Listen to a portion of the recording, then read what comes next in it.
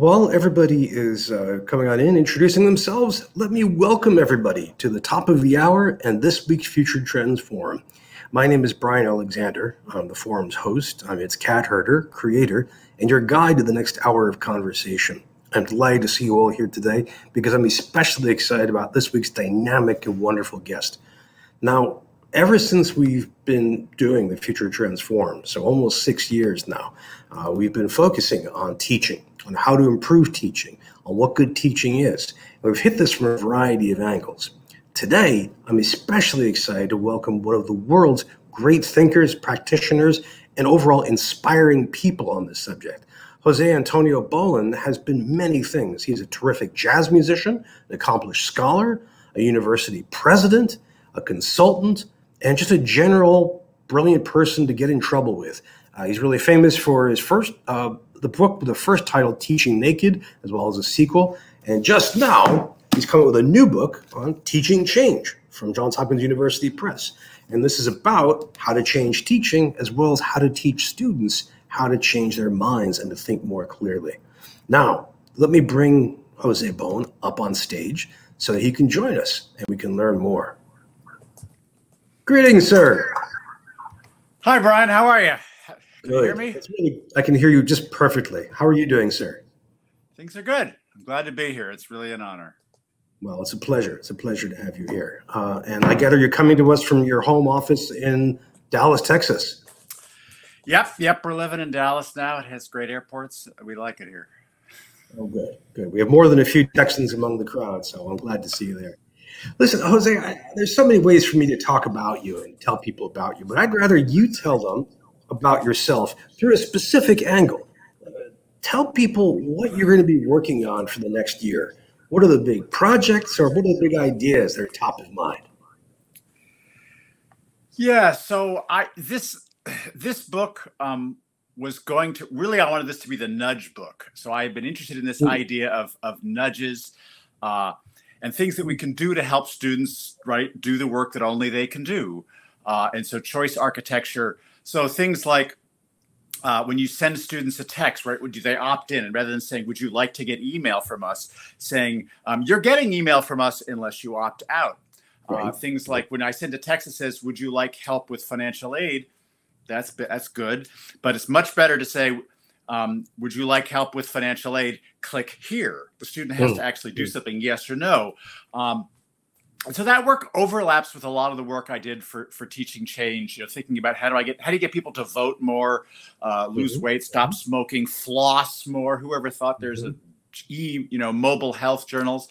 But it ended up, the book was too long anyway, so we split it. So I was going to do this there's a separate sort of book on just the nudges and the kind of the big institutional things. And this book ended up being more about the classroom and about the psychology of teaching change. But then I got sidetracked because, of course, the last 2 years have happened. And so I'm actually writing a short book on inclusive teaching because that's what I've been, other than the things I was asked to do in the last year, right? Help faculty pivot to online and talk about inclusive teaching. And so there are lots of people who are talking about the specific part of, how do you have difficult conversations? How do you talk about race? What's an anti-racist? But I wanted to talk about all good teaching is inclusive teaching. If you're not an inclusive teacher, you're not a good teacher. So I wanted to talk to the math people and the STEM people and the people who say, well, I just teach content and say, well, no, but a better syllabus and more rubrics are going to help. I love this idea from John Powell called targeted universalism, which is that what you really want to do is think about ways that I can do things that won't hurt anybody, but their greatest benefit is to people who either don't know the rules or have some other issue. A great idea is ATM machines, right? The first ATM machines, more people made mistakes. They had smaller buttons. Somebody made the buttons bigger, right? So nobody is harmed by that, but people who are visually impaired get the most benefit. So it's targeted. Right. It's also called universal design. But I like the idea of targeted universalism because the targeted piece means I think about what should I do for first generation students that won't be obvious to them? That's obvious to me because I live here and I need to make clear for them. And so So that's actually what I'm going to do the next year. And then I'll come back to nudges, because the truth is, right, fewer people deal with systems of things like, email reminders and lighting. Dorm room lighting is just not as interesting to lots of people. But the truth is, if you really wanted to improve student learning, right, we built these weird, crazy dorms when I was at Goucher, right? And we thought about, right, they're smaller rooms, they're double, they're narrower, they're right. The further you are from the bathroom, as a freshman, the first semester, the more likely you are to graduate on time. That's not just Goucher data, that's national data. You make more friends, right? Relationships, right? If you're next to the bathroom, you go back and forth. Or if you're in a single, right, you don't meet as many people. Quads actually are even better, but that's a harder sell. But things like blue light, right? So you should turn off all the blue light in all of your dorm rooms at 10 o'clock at night, especially if you have 8 o'clock classes, because they're not going to get enough sleep. And so when you don't get enough sleep, you think everybody's out to kill you. Literally, right? Right. Think about it. You wake in the middle of the night. You're in the savannah. You're in the jungle. You get woken up. You're right. I don't have time to go friend or foe. No, the default is everybody's a foe. And so all sorts of things are related to sleep. So there's actually a lot about sleep in the nudge book. But anyway, you asked me what I was doing, and that's not this book, but that's the next one. The next book. That's what I asked. Oh, that's great. That's great. Looking forward to seeing that. Well, you know how it is. Your head's always in the next space. It's like, this book I finished 6 months ago. It's like, what's in that book? That's a long time. Well, that's why it's a book. You can always go back to it. Friends, I'm going to ask Jose just a couple more questions, but the forum is here for your questions. The forum is here for you to share your thoughts and your requests. And Jose, as you can tell, will be glad to answer them. And like almost no other guest on the forum, I can say he can riff on your questions. The one question to ask is, you have this great model in the first part of the book, first third of the book, where you talk about the importance of rethinking our memory in terms of organizing our memory and how we search and find things. You have this great metaphor first of a closet, that our memory is this giant closet that we organize, and everybody organizes it differently. So you have these good tips for professors, for instructors in general, on how to get students to surface their own categories. But then we also look into this closet, not with a broad view, but with this narrow beam flashlight. So you ask us to train ourselves to use that flashlight really well. I hope I'm not mangling this so far, but can you just speak a little bit about that metaphor? I was blown away by it. I thought it was so elegant and powerful. Well, I wish I'd invented it, but it's borrowed from lots of other psychologists who do, work on cognitive load and memory. And so, but yeah, you've got it right. The analogy for the brain, right? The brain is not a computer, right? In fact, we always use like new technologies. So the 18th century, they thought brains were like clocks or about machines or whatever. And so, so the brain is really like a giant closet. And so when stuff comes in, you organize it. And so, my wife organizes shoes in one way. Her closet is set up by, function and color. Heels are over here. And my, closet is organized, the tennis shoes are here, the soccer, and it's like, I don't care what color they are. I guess I have black and brown. And, in fact, one of my editors, somebody in the process said, well, but don't you have to wear white shoes for tennis? And I said, not anymore. And I said, but that tells me what's in your closet, right? That tells me that you organize things in a certain way, and that's generational. So everybody has a different organization. So you've got to know, and if I'm talking to a chef about fish, and I say, this new fish is like, opaka, and they go, oh yeah, I know what that's like, or it's a little bit like halibut, but it's like, no, that's kind of more like turbot. But it's like, I don't know what any of those things mean. I'm an expert, and I'm speaking to you as a student, and the novice is going, I don't have any of those signposts. So as a teacher, all of us do this, right? We start talking up here and realize, and the way I actually understood that, I realized this. So I had a video game I had designed for students to learn how to tell, the difference between Dizzy Gillespie and Louis Armstrong, Miles Davis, et cetera. And so they had, you click on the, you listen to the sample and who's playing the trumpet. And this poor kid and so, there's several levels of this. And so you have to get to level 9 to get an A, right? Because they're 10 levels. And so you keep playing the game all semester long. And this poor kid comes to me and says, Professor, what's a trumpet? Right. Is that different than a banjo? And it's like, oh, of course, right. I just assume everybody knows the difference. And so it's like, so I created new levels. This is a clarinet. This is a banjo. This is a trumpet. And then this is the difference between trumpet and trombone. And until you can tell the difference between trumpet and trombone, don't even try to tell the difference between Miles Davis and Louis Armstrong, right? So we always start as experts, and it's also, memory is easy for us because we have all these connections, right? Things are connected. And my favorite is that I remember the Green Album at the end of the row, right? That has that song I like on it. Yeah. And that's Google is good at a lot of things, and iTunes, but it's not good at that. It can't tell me, play the song that's on the Green Album at the end of the row.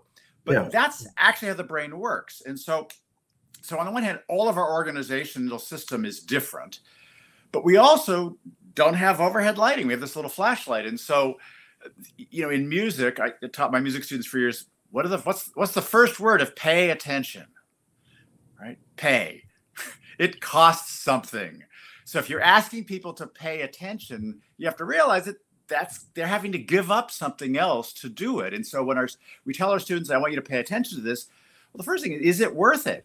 And the human brain is designed to reject most stimuli, right? There's just too much coming at us. In fact, I had an anthropologist tell me that if we actually processed all the information that would come in, we'd need a brain the size of a house, and our neck couldn't support it. So we gave up that for mobility, because being mobile is a little bit better for survival. So we have what, Daniel Kahneman called system 1 and system 2, right? We have a fast system that says reject, reject, reject. And the best way to think about this is when you're reading email, you could read every word, but nobody does, right? But if it's an article about you read, right? All of a sudden your attention is engaged. You're, right, this is an article about me, I read, right? And so you have a rational brain in there that can fully process all the information, but you don't use it most of the time.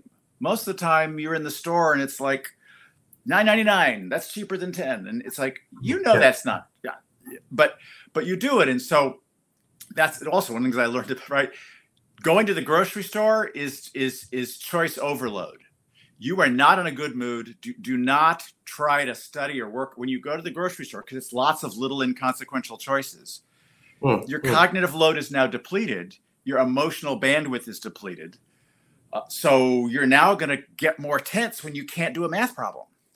Right. So those are the kinds of things that understanding the big picture about how the human brain works allows us to start thinking about redesigning the process of education and redesigning our classrooms so that we're considering, well, why would they be paying attention? What are they paying attention to? So I think that's the big picture of where to start. And I've focused in this book on how teaching change is really, really hard. And again, if you want to get people to vote more, to lose weight, stop smoking, those are big changes. And so there's a lot of research on what works and what doesn't work. And the first thing, not a surprise to anybody, right? You want to change your behavior. You want to go to the gym more. You need friends who go to the gym more, right? You want students to study more, right? Actually, roommate selection matters. That if your roommate studies more, you will study more. And what's interesting is that your roommate it affects your behavior, but only in the ways that you can see.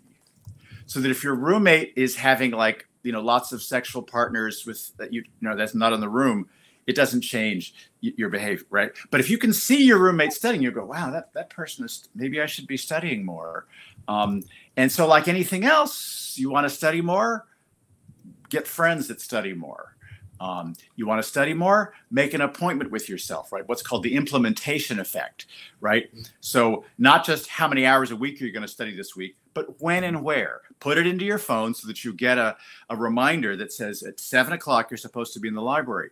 The data on that is that there's a 9-fold increase. 9-fold! Oh my God, what else do we do with a 9-fold increase in the people who actually study now on Tuesday at 7 o'clock? Because you said you were going to study 3 hours, but now, so part of the book is about, those sorts of techniques. And part of the book is about, things that we do in classroom to make discussion better, to create more resilience, that sort of stuff. Which is great. I mean, every chapter has stacks of tips and practices. But before I say anything more, there are questions coming in. And I want to make sure that people get to ask them. So Charles Finley asks, hang on one second. I'll try that again. Charles Finley asks, inclusive teaching, how do we nudge learners to help us see where we are not inclusive or overlooking them? Great. Well, thanks, Charles. So the first thing is, so tone of syllabus matters, right? The way that you set up your e-communication policy and literally tone of voice. So for example, there's a study that says, instead of saying students will, your learning outcomes, just saying we will. Changing a simple word changes. Oh, well, I'm more likely to ask for help now. So when you do a pre-class survey or you do a survey 2 or 3 weeks in, just the fact that you're doing it says that you care, and students are they're more likely to say stuff. And so a pre-class survey is good, but I got to give Bonnie Stachowiak credit for this because we obviously, a lot of us do these pre-class surveys, but her question's a brilliant one. She started saying, tell me when you do your best work as a pre-class survey, because I'm asking about you and right, we're all more willing to talk about ourselves. So rather than what do you know about my subject, what are the things that how do you do your best work? How could I help you do your best work? That's a much more inviting question to students. Yeah. You can then ask, what do you know about my subject?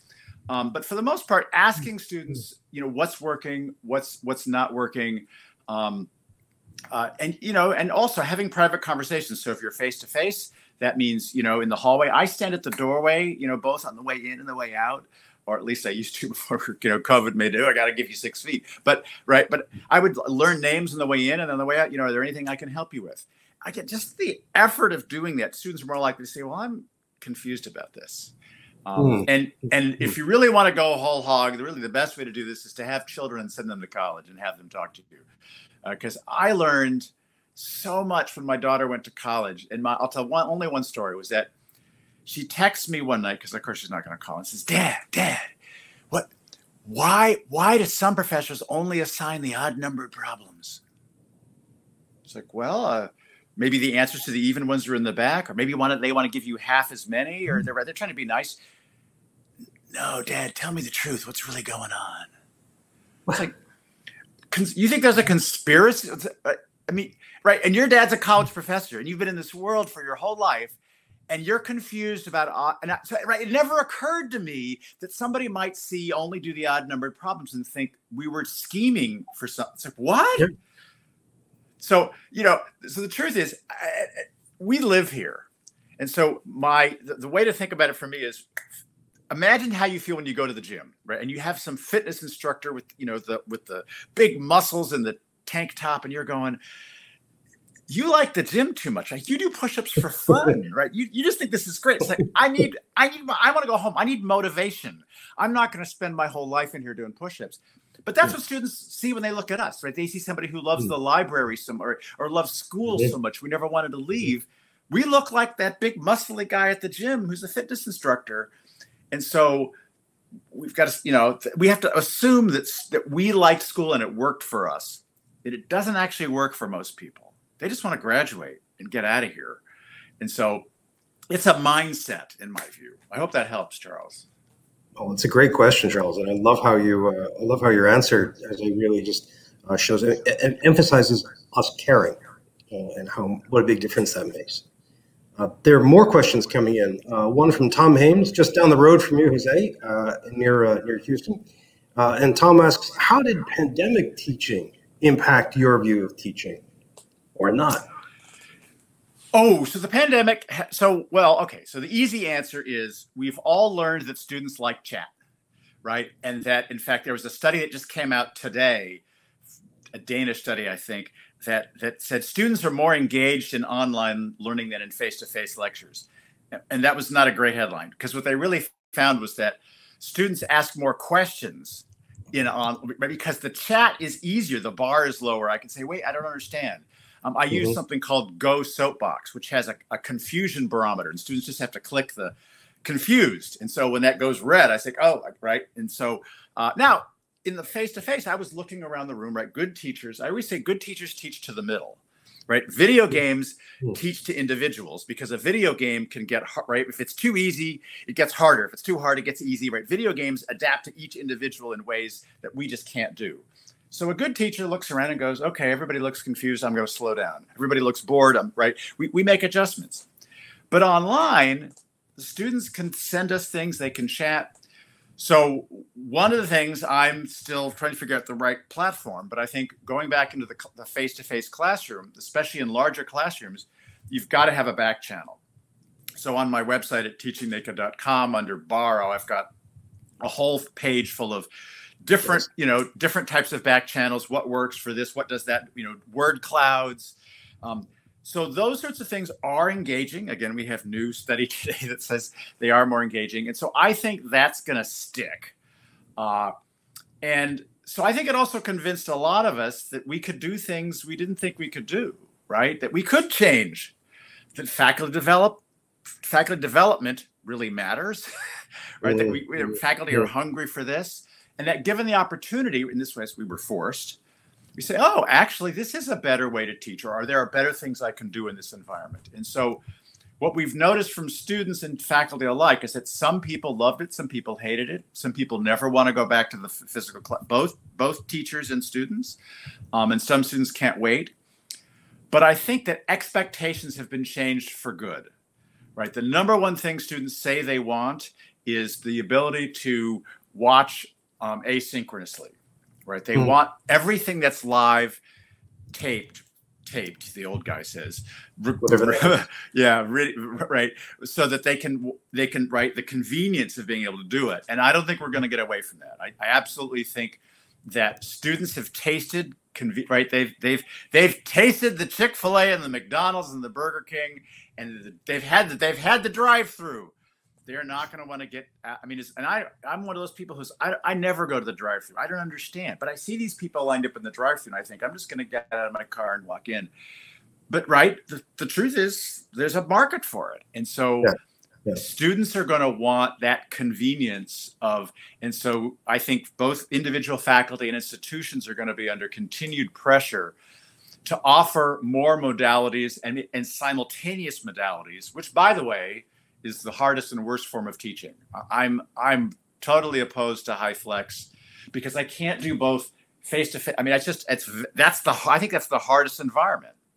And so I think the better way to do it is to say, I have an hour for this and I have an hour for face to face, but I'm not going to do them simultaneously. And in fact, one of the models that I proposed at the very beginning of the pandemic was that people who were teaching multiple sections not teach multiple sections of high flex, right? You're teaching Monday, Wednesday, Friday, 9 and 10. Yeah. Do a giant Monday session where everybody is face-to-face and then tape it. And that's the lecture. And then do online sections where you do either online or face-to-face and everybody is in one or the other. But I think there are ways to do, 20 students in my face-to-face classroom and then 20 students an hour later online, but trying to do it all at once is a disaster. So I think that's going to be a huge change. And I've certainly, changed my own teaching in response to all of those things. Breakout rooms. Hey, and the new feature where students can choose, this is even right. So Zoom made us in the first part of the pandemic, there are 10 breakout rooms that I'm assigning you and you have to go. But that can then mix you up. That's cool.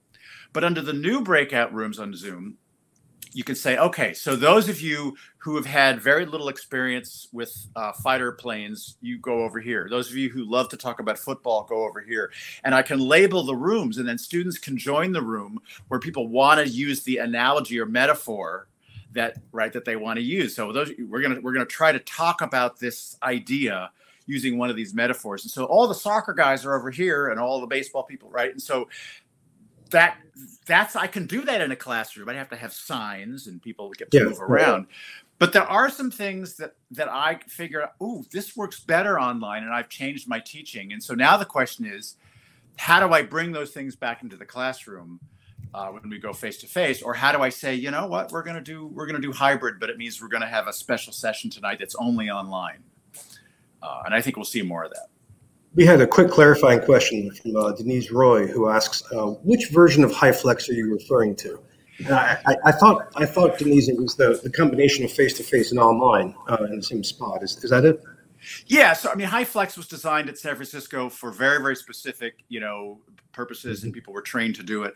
But the idea that a lot of campuses rolled, in fact, what I thought was hilarious, right? Everybody rolled out there, it's Oklahoma HighFlex, it's the Texas HighFlex. It's like, no, it's just HighFlex, and it's not even that. It's just we're going to offer students the choice of being in class or being online. And so we're going to set up a camera in the classroom, and you're going to have 3 kids in the classroom and 9 kids online and some monitors. And so that's the HighFlex that, again, was not well developed by most institutions. And for the most part, it made life harder. And I think less good. And I think you can do a HighFlex model where, like I said, you do Monday at 9, I do this, I do face-to-face, and Monday at 10, I do online. And so both groups are getting things that are, and it's just easier to teach that way, in my view. It's kind of like lecture and discussion sections. Yeah, although I think you could do if you're going to do a lecture, then just tape the whole thing and don't do any face-to-face. I agree. Tape that sucker. Put it online, watch it when you want. And then I can do discussion sections some discussions are face-to-face and some discussions are online. But in that case, it's like I have sections, and you can come to more than one, you can whatever. There are ways to do that. Even if you're just teaching Monday, Wednesday, Friday, 9 o'clock, you could still do that. Yeah, I agree completely. I forget who it was who said that watching a giant lecture is distance learning. Quick, friends, I have a couple more questions, but we're here for you. We'd love to hear from your thoughts. In the chat, people are talking about different forms of HighFlex. People are asking questions, and I'd love to share them with you. In fact, as I say that, Valerie Wheat has one. They just published this. Valerie says, what advice do you have for engaging students in completely asynchronous courses? We have a lot of students who are very interested in self-paced learning, but we still want them to engage with others. Valerie's coming to us from Jefferson.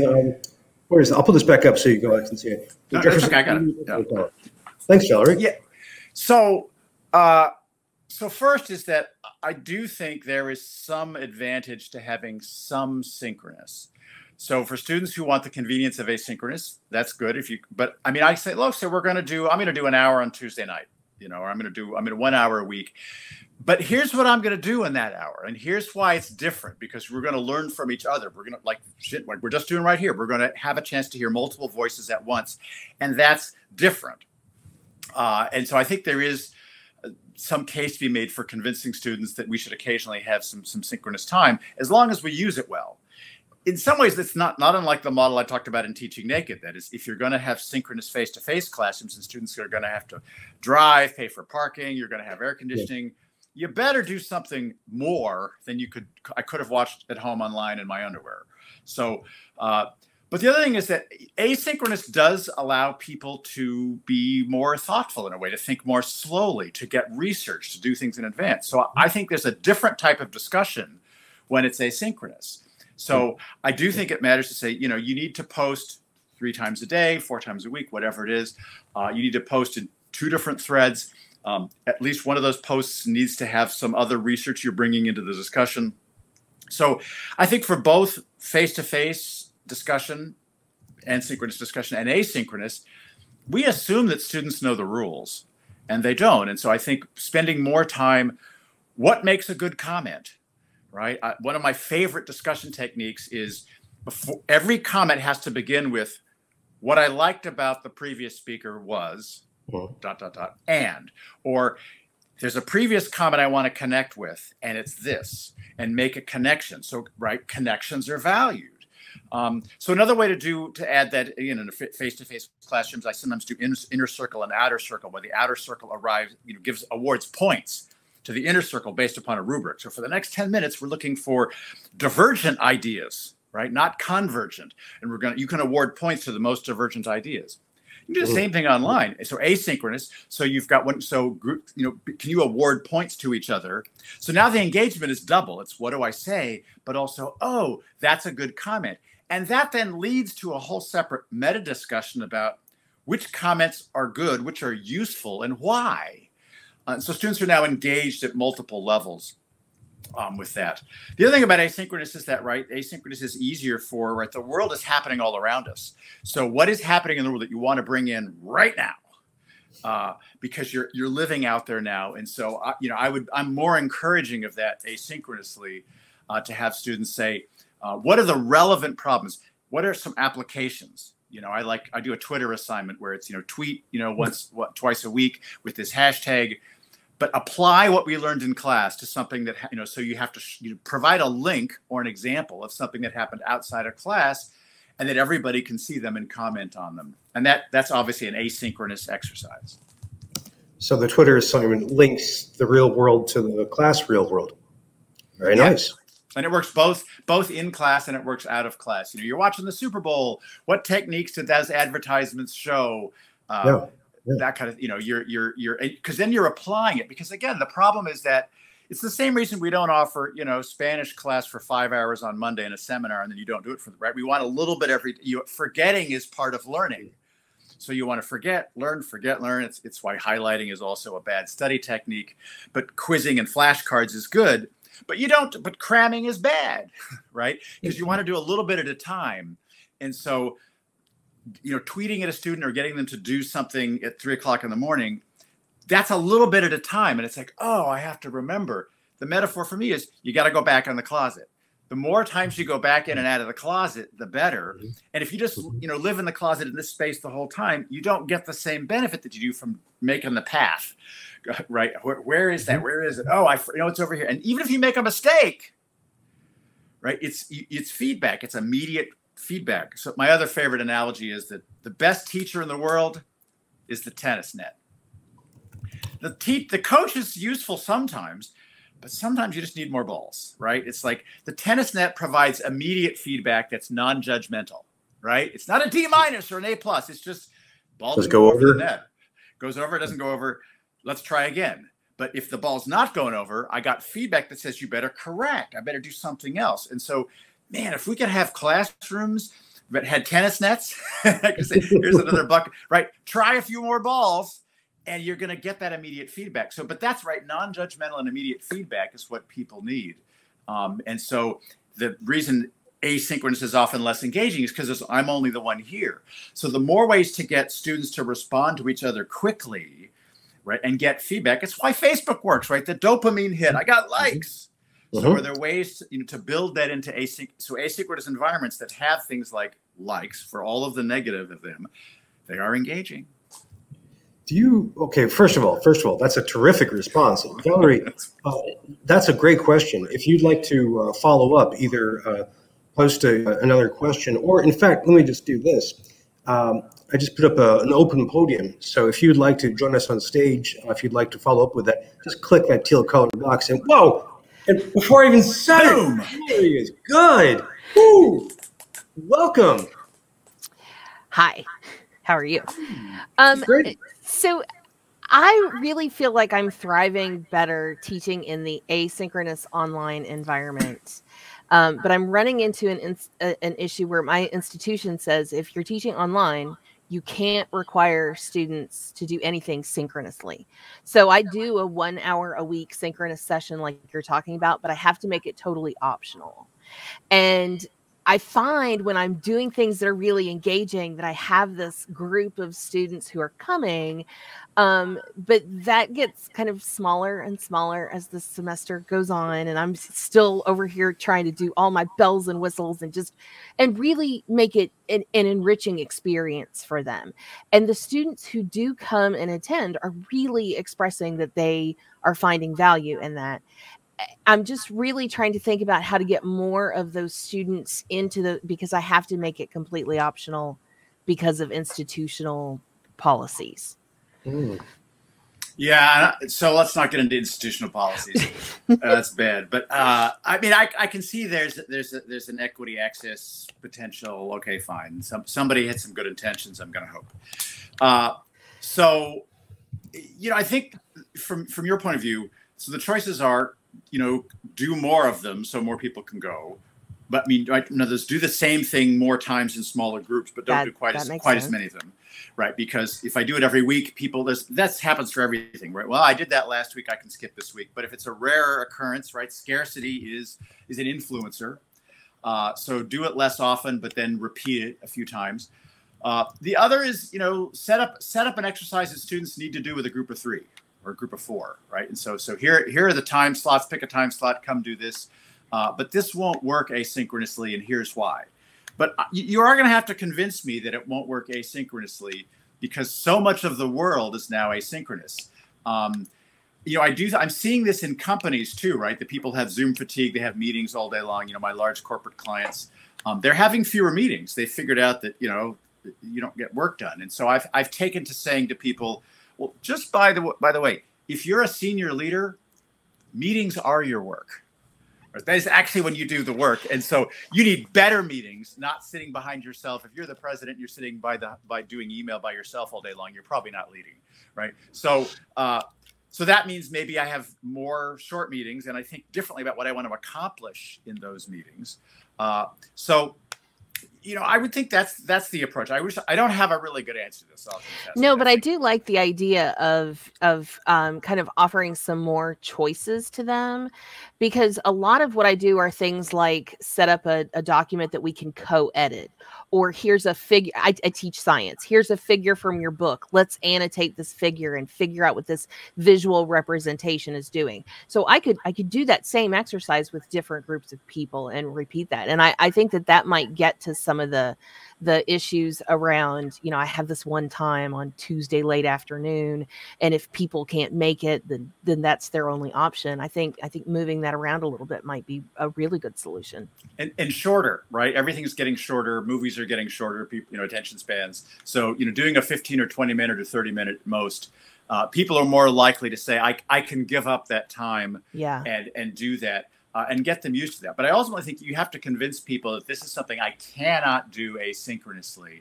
And I think there are things that qualify as that, but it's making sure that you really only do those. And the analogy is also the face-to-face classroom. If you want students to come, people say, oh, I videotape my lectures, nobody will come to class. Well, that's true if all your classes do is offer, some other version of something I could do. But if my class is hilarious and active and people are running around and it's noisy and messy and all sorts, then, I'm more likely to come. So I like paired assignments where I say, here is the assignment that you need to do. And then when you come to class, we're going to use it in some way, right? We're now going to, you're going to create an algorithm for what's the best way to make this experiment. And then we're going to come to class and we're going to have 3 of them set up, and we're going to actually figure out which one works and make real-time adjustments, right? Oh, I'm excited about that. And if you don't come prepared, it'll be meaningless to you. Right. So now the homework is more engaging and the class is more engaging. And so I think that same principle works for the synchronous, asynchronous. Excellent. Thank you very much. I appreciate it. Sure. Well, thank you for the great question. And again, friends, you can see that we're a pretty friendly environment. So if you'd like to follow up with more questions, either hit that Q&A box or join us on stage, just like Valerie just did so nicely. And we have one question coming up from Ayla Moore. Ayla, I hope I got this correctly. So let me see what you think here. In the hammer and nail framework, how can higher ed address student underpreparedness without continually creating more one-credit courses? Interesting. So I use the hammer and nail framework in a very different way. I think of the hammers. I think of disciplines as tools, right? And the old, so physics is like a hammer and poetry is like a screwdriver. And so if all you have is a hammer, everything looks like a nail. And so you want students to have a variety of things. So the remedial issue is a hard one. There's a great project in Maryland. It's so the public institutions in Maryland did a math project where they got rid of all of the sort of one-credit remedial courses, and they got students into courses that counted. By the way, there's also data that says the process, the test that you give to put students in remedial or non-remedial, that those tests are biased by the way that we grade them, and that looking at other measures put more students into 4-credit courses and got them onto graduation earlier than if you just give them the placement test and say, if you're above a 70, you're here. And if you're, that there are other ways to place students into those courses. But the University of Maryland system figured out a way. So what they did was they said, what are you interested in doing? are you interested in STEM, in business, in philosophy, whatever? And so students, and what's your math background? So they asked them a series of questions, and then they said, okay, so we have placed you into this class, and this is a math class for business majors. This is a math class for psychology majors. So rather than have to have all of these, here is calculus, here's the, all of that, they found that teaching the math that was discipline specific earlier on was both more motivating, but it also leveled the playing field a bit. And so they were dramatically able to reduce the numbers of remedial courses and get students into courses that counted toward their degree, but also got them on track toward a particular discipline. So it's a really fascinating study. It's only a couple of years old, so I expect to see other people doing similar kinds of things. But getting a sense of, both of those studies point to getting a sense of what does the student want to do, rather than, right, it's not a deficit, rather than a deficit. What did you not take in high school that you need to take? Because the truth is, most people don't need calculus. There, I said it out loud, right? I mean, sure, lots of people do need calculus, but a lot of students don't. And making that a hurdle and making, you've got to get through calculus to be able to do everything on campus, that's not a good thing. And it's also the case that, right, a lot of students who could pass statistics or calculus, first generation students of color, end up putting it off. Well, now that just made it worse, because now they're forgetting more of their high school math, and now they've taken other psychology courses, and now they're a senior and they have to take statistics, and they're afraid, and they've forgotten everything, and that ends up being a disaster. So I kind of like meta majors.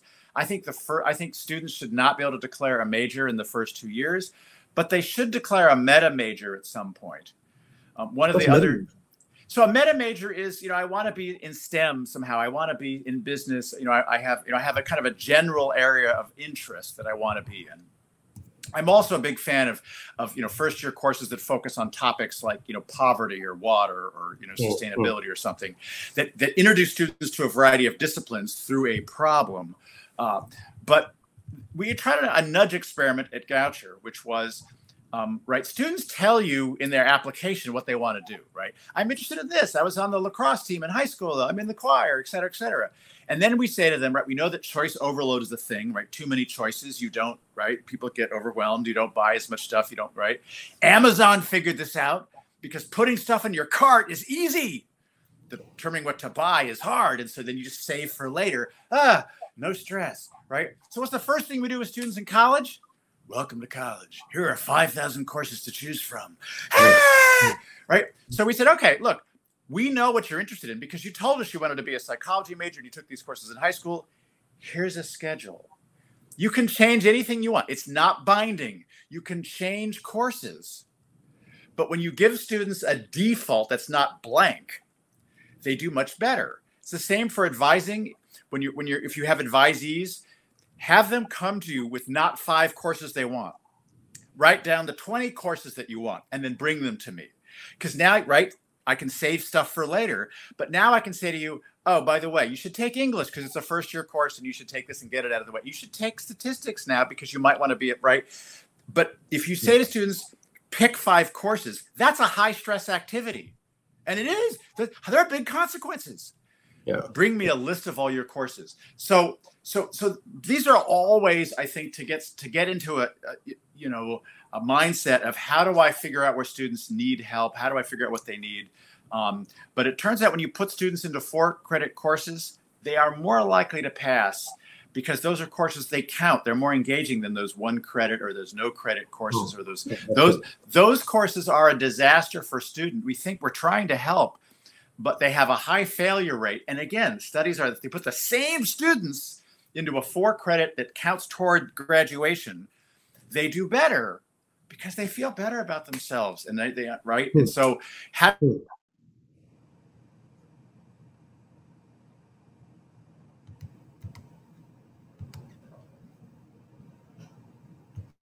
level the playing field a bit. Most of that stuff is in the Teaching Change book. There's a lot of that research is in there if you want citations. It's great. And I have to say, thank you for that excellent question. And Jose, thank you for the really rich response. we have time for just another bit more. We had we had one question that came actually from a former Goucher student who said that they like Goucher because, among other things, they could take logic for math, which is interesting. But now we have a question from the excellent George Station, coming to you from California State University, and he asks, nudge question. What about transparency ethics with students? In the Noom app, it's clear they're nudging, and Stanford Perks, students don't know. You just nudge them. Let me bring that back up again. Sorry. Yeah, let me just finish that part. In Stanford Perks, students don't know. You just nudge them with a success video. What's your take? So Thaler and Sustein, also their other name for this was libertarian paternalism. Right, for nudges, because a good nudge doesn't force you to do one thing or another. So, for example, the most famous nudge is the fly in the urinal, invented by one of the janitors at Schiphol Airport. Now, on the one hand, I haven't asked your consent, right? You just walk into the bathroom and there's a fly in the urinal, and it means that men are 80% more likely to hit the target, which means there's less on the floor, there's fewer cleaning supplies used, right? So it's a nudge, right? There's a fly. It's like, oh, maybe I should aim for that. Sorry for the visual. So on the one hand, that is, you know, I didn't ask your permission. So I think there are cases where you change the default. So, you know, your taxes, you know, do you want to donate the $3 to this, you know, or for example, when you sign up for a new job, I work with a lot of companies, right? Before the George, I guess the W. Bush signed the act in 2006 for the taxes, right? That a company, when you got a new job, you had to say, I opt into retirement, right? I want a 401k. Now you can say, welcome to the new job. Your 401k is activated. You can opt out, but you have to come into HR and fill out the form. But they've just reversed it, right? You have to come into HR to fill out the opt-out rather than the opt-in. Students have to opt out of email rather than opt-in. So I totally agree that there are ethical questions here about what we're going to do, and we have to think very carefully about it. But I also think if you really set up a way that it's not that hard to get people to opt out of things, there are lots of good things you can do. So I would prefer to have all students opt in to getting reminders about assignments. So your Blackboard, Canvas, whatever you use. The default currently for most of those apps is off, right? Now, when I put an app on my phone, I know that, right, they often say the settings are here. Do you want to opt in, right? It often gives me a choice. So I would say to students, an hour before or a day before or 12 hours before your assignment is due, you get a reminder on your phone that says, hey, you haven't turned in your math yet. And it's going to be late in 10 hours. I would turn that on. You know, I think that's libertarian paternalism. You can turn it off, but I've left it on. But at the most part, people are so afraid of that, they leave the default off. And so I do think we're going to see more of this, but I also think we're going to have serious conversations about ethics. And my view is I want to be transparent with students, right? These are the nudges that exist. This is why they exist. Noom is a great example, right? What does Noom do? Reminders, but it also puts you into a community of other people. One of the things I learned, the best way to lose weight is to tweet your weight every day. Oh, yeah, exactly. It's accountability. It's painful, but it's accountability, right? You can see why it would work and why you wouldn't want to do it. Now, am I going to force you to do that? No. But I do think that we tend, especially in higher education, to set the defaults to off because we don't want to annoy students. And I think we can set more of the defaults, not all of them, but we could set more of the defaults to on. And one of the ones that I think is a big one is things like reminders for assignments in your LMS app. Yeah. Well, George, what a great caution, and what a great question. And because I love the way you tear apart all the different ways this can conceivably work. We have a pause here of questions, and I wanted to take the moderator's privilege and ask one of mine. If people in higher education adopt all of your recommendations, if they follow the 3 R's, right, of building up relationships, resiliency, and time for reflection, if we really take all the learning science seriously that you described, what does higher ed look like, say, 5 years later? How is it different? Well, I think higher ed becomes more relevant, right? It's going to help democracy. It's going to prepare students for an economy of where jobs are unknown, right? So I think it actually helps higher ed look more relevant, and also probably raise its, I mean, the numbers have never been worse for the people who think higher ed shouldn't be trusted, et cetera. So that's one thing. But I think higher ed becomes a lot more flexible, right? A lot more focused on lifelong learning, on micro-credentials, on people continuing to be part of the product. One of the things I still think of is that we price things wrong, right? We price things based upon butt time. We're giving the degree to the wrong part of the body, right? It's how much time you sat in your seat, right? The graduation requirement should be based upon when can you hold two ideas in your mind at once and without making up your mind, or when have you reached a certain level of cognitive proficiency. And it will take some people longer than others, right? So I think more flexible time, again, the only reason we count credits is because the AAUP and the government wanted to figure out a way to set up retirement plans in the 20s and 30s.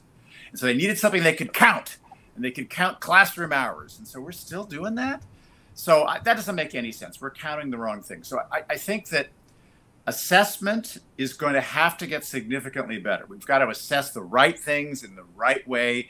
But again, it's tennis net. If I had feedback about what students were learning and what was working and what wasn't working, I'd immediately stop doing the things that students are ignoring and aren't working and change my methods. So I do think that there's a great potential for both AI and technology to help us get quicker feedback about what's working for students and what's not working for students. In the same way, think about what happens right when you go to the bathroom now in an airport. And there's the green and the red and the yellow button. And it's like, how was your experience in our bathroom? Red, yellow, or green? And they get it right. We actually added those at Goucher to the bursar's office, or you went to the financial aid office, right? It's like, right, because I want to know, were you treated kindly and with respect? How was your experience with the bursar today, or with the library? Red, yellow, green. So imagine if students were walking out of class going red, yellow, green today. And it's like, wow, today was a red day. Today was not right. You say, wow, today wasn't a good day. I mean, right, I have a sense. I think, oh, today wasn't a good class. But imagine if I got instant feedback after class about what was the best part of class, what didn't work. And I got that all the time. I would be constantly changing my methods. And I think the same is going to be true for students. I think students need a tennis net to know, am I studying the right way? I have a Study Smarter template on my website that's also in this new book, which is, do you give students a chance to reflect about what study techniques work, not just how long? Did you work in groups? Did you work by yourself? Did you do the harder problems? And then students self-reflect on what works and didn't work. But I think technology is going to give us a way to give students, again, a better tennis net to get instant feedback on, I'm rereading the chapter and this is not helping you. Why are you rereading the chapter and highlighting for the fourth time? Stop! Do something else, right? You can more efficiently use your time. So I think we're going to see a lot more learning science and a lot more faculty development, because we're going to have to adapt more quickly. But I think the biggest changes we're going to see to higher ed in the next 10 years are going to be in the classroom. Flexibility, more feedback, more AI, to help faculty and students do the things that we do better. And the pandemic has actually helped us start to see that in the workplace too. Yes. Some of it is weird, frankly, and malicious, but people are getting better feedback about, ooh, I spent 4 hours today doing email I shouldn't have. That's useful information. Well, useful information is what you have just provided for the past hour at top speed and with great passion and verve. I hate to wrap things up, Jose, because this is so excellent, but we are at the end of the hour. Before I kick you off, let me ask, what's the best way for people to keep up with you? Is it on Twitter? Should they sign up for your site, or how? So I'm on LinkedIn, José Antonio Bowen. I'm on Twitter at José Bowen. I have a website, josebowen.com, and I also teachingnaked.com is its partner website. And I give away lots of tools. So again, there are templates, stuff from the book, references. I have actually a whole new section on inclusive teaching, bibliography that I'm working on that I keep updating. So those are the best ways to keep up with things I'm doing. And I see everybody in cyberspace. Well, that sounds great. Thank you again. This has been fantastic. Thank you so much. Brian. Looking forward to the next book very much. But don't go away, friends. Let me just point out, we have reminders for the next couple of weeks. So looking ahead, We have sessions on everything from enrollment and ecomedia, digitization, libraries, and neo-nationalism. Again, if you want to sign up for these ahead of time, just go to forum.futureofeducation.us. If you want to keep talking about these issues, everything from the importance of having a attendance net in every class to how nudges might work ethically and practically, just tweet out using FTTEs, the hashtag, or you can tweet at me, at Bryan Alexander, or at Shindig Events, or head to the blog, bryanalexander.org. If you'd like to dive into the past and look at our previous sessions on everything from lighting to assessment to how we change teaching, just go to tinyurl.com/FTF And above all, good luck implementing all of these ideas. Please take time to think about them and see how they can improve your teaching and your learning.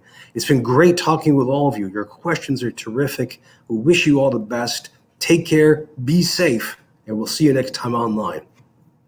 Bye-bye.